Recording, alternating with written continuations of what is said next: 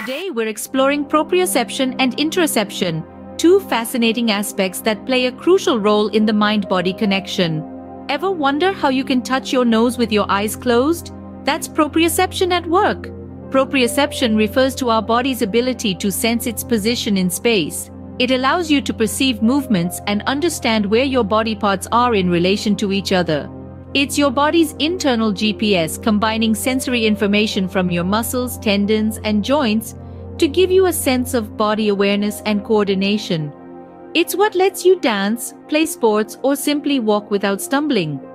On the other hand, interoception is all about sensing what's happening inside your body.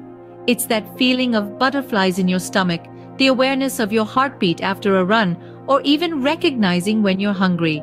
Understanding these two concepts can help you tune into your body, enhancing your mobility and your overall well-being.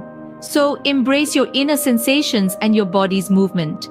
It's a silent conversation between you and your body, one that leads to a healthier, more attuned existence.